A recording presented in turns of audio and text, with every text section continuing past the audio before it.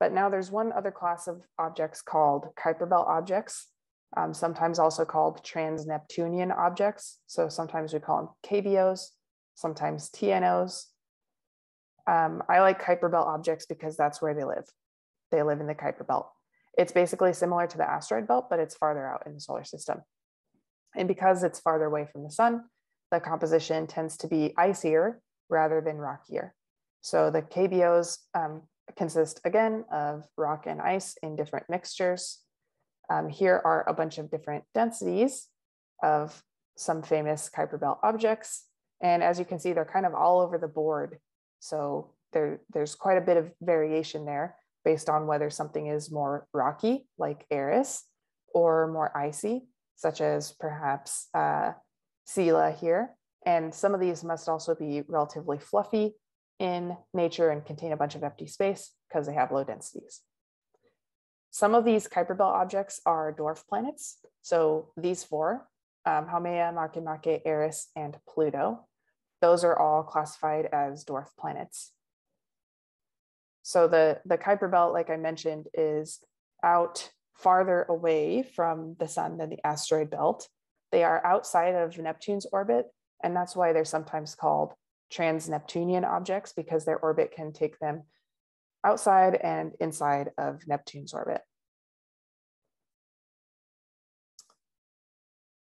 Okay, so question for you. These objects are really far away from Earth. We mentioned in the pre-class questions that they haven't been studied until recently. And the primary reason for that is they don't reflect very much light because they're really far from the sun. So they don't receive much light to reflect back to Earth. So your detectors have to be really good if you're going to pick them up. Some of them have been explored by New Horizons, but that's so far the only mission that has explored the Kuiper Belt. So if they're so hard to study, then how can we find their mass? All right, so the most solid way to calculate the KBO's mass would be to measure the orbital period of a moon. So for those of you who chose number 2, yes, orbital periods are helpful, but let's return to our Kepler's third law, Newton's version, so the modified version of Kepler's third law. The mass that we calculate using Kepler's modified third law is the combined mass of the mass at the center of the orbit and the orbiting mass. So if you look at the Kuiper Belt objects, the KBO orbit around the sun, the mass that you would be calculating would be the mass of the sun. Remember when we did the mass of Saturn lab, we were looking at the orbit of Titan, but that gave us the mass of Saturn. And so for that reason, if you want to measure the mass of the Kuiper Belt object, then you have to measure the mass of its moon.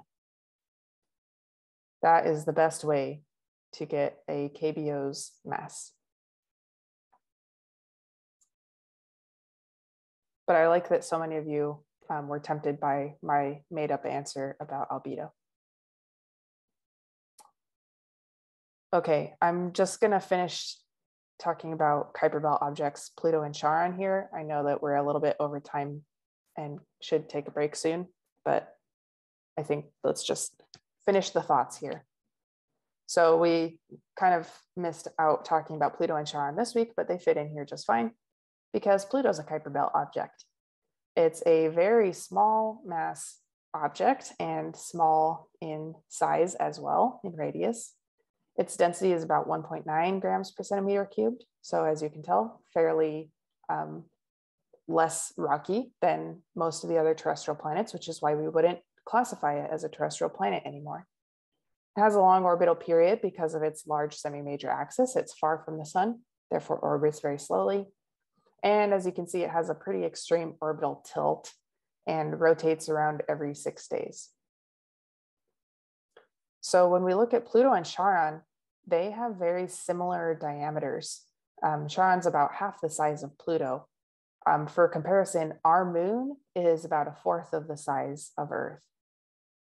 And Pluto and Charon are in a double tidal lock, meaning that as they orbit their common center of mass, the same face of them is always facing each other. They're like, it's as if they're holding hands and swirling around in a, twirling around like you do playing with a child in a park or something. So this double tidal lock, I think that's pretty radical. When we look at Pluto's surface, it doesn't have very many craters.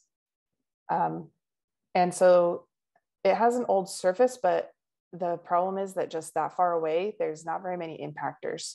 The Kuiper belt isn't very densely packed. So Pluto, even though it's been around for a long time, simply hasn't had a lot of time to sustain impacts because it hasn't had many impactors to impact. There's an area called the Tombaugh Regio that's shaped like a heart, and it is light in color compared to the rest of Pluto's surface. About half of it is an old crater that's been filled in with a glacier made of frozen nitrogen. And the mountains on Titan are also made of water ice, just like Pluto's mountains. So out here in the outer solar system, ice plays the same role as rock does in the terrestrial worlds.